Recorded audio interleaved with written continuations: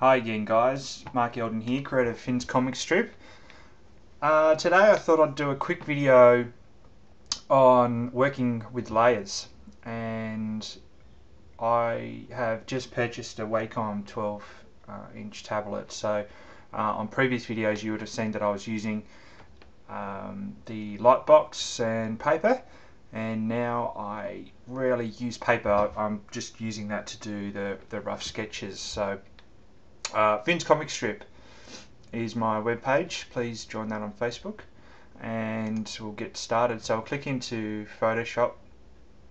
I want to start a new document, and just one thing here on presets. I have some presets set here based on these settings, so the height, the width of the page, the resolution, whether I want my background to be white or transparent, and then all you do is save that as a preset under the save, just give it a name.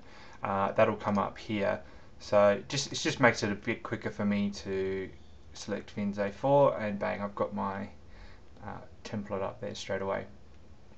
So here's my template. I'm just going to move over to my Wacom where I can zoom this in a bit.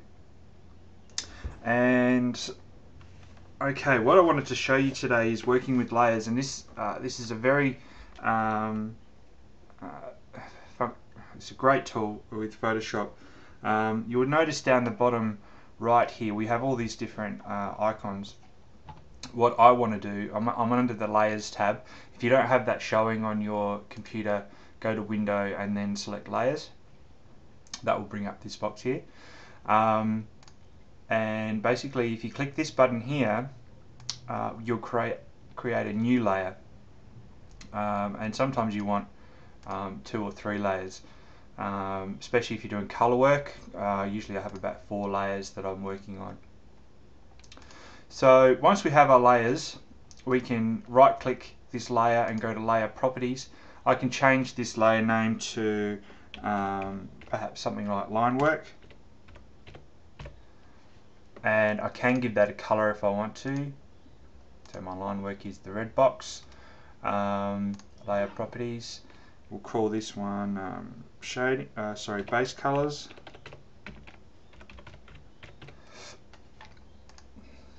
Give that a yellow color. I'll just do one more, shading, and we'll give that one a green color. This one here we might call, this would be highlights. Okay, make that violet. Okay, so there we go. I've got all my layers set up, and when I click on each layer, I can only draw on that layer. Okay, I won't touch any of these layers. It's just this layer that I'm actually working on. Right, so what I want to do is just draw something really quick. So I'll just oops, I've had my marquee tool selected. My brush size is way too big. Just check that my shape dynamics is on. Yes. Okay, so what I want to do is just draw something really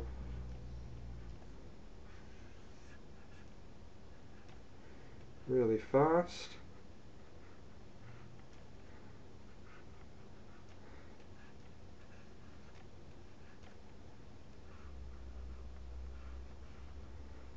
Seems to be a bit of lag on here because I've got my recording tool on.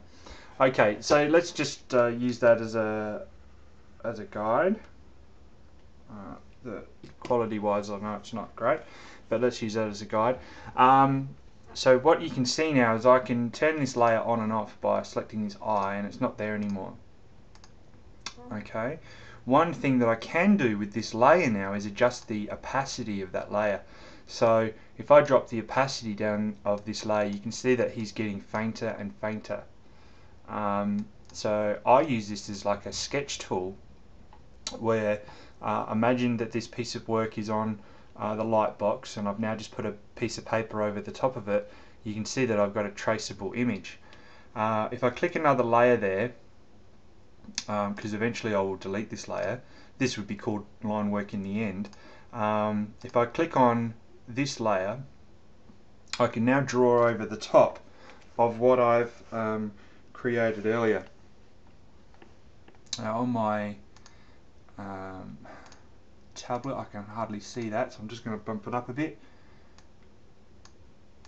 There we go, and I need to click back on this new layer that I've created, and you can see now that I can trace over this image and fix up any imperfections that I don't like about what I did in the first one. So if I wanted his fin this way a little bit more, you can see that I've been able to trace that image. So I find working with layers to be a great quick tool, just like using a lightbox. You can notice now that I can untick this line work and I'll just be left with this image. So that's really handy, being able to do that. I could either hit the dump bin with this layer selected, or right click, and I can then delete layer once I've finished, and then I'm not left with that layer in the way. I can rename this layer like I did the others, give it a colour, not yellow, sorry. Okay, and then I can continue to work on.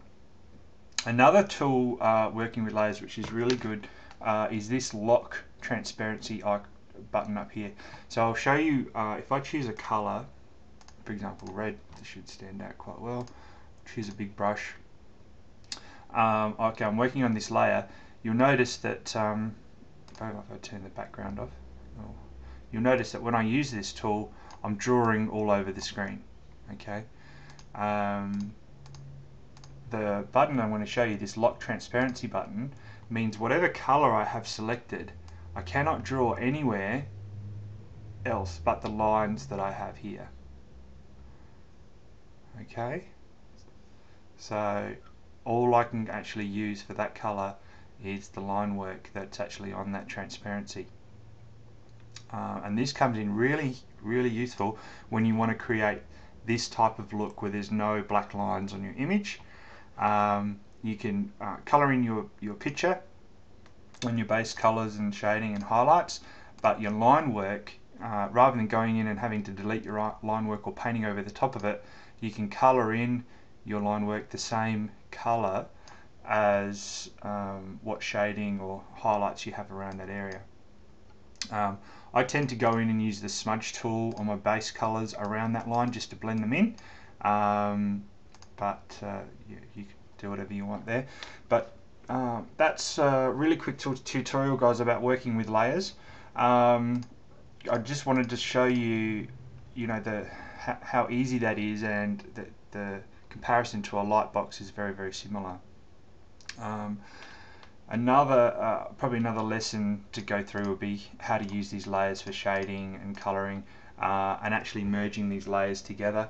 You can actually, when you finish your document, layer flatten image, and that will reduce all of these layers into one image.